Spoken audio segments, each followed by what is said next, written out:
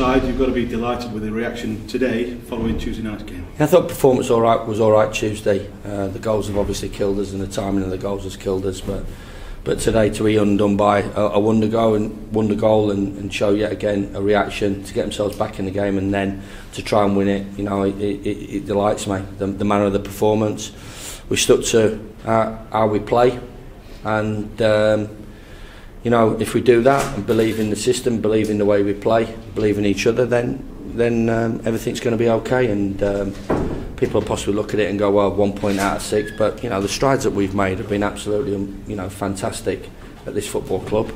We are going to have small setbacks. We've seen yet again the reaction of the opposition to a big result for them, and the reaction of my players. You know, I've got a change room full of players that are really disappointed, but they really shouldn't be, because you know, they're playing well. They're playing well with the ball and without the ball, and they're giving everything. So as long as that keeps happening, we'll keep going along the way.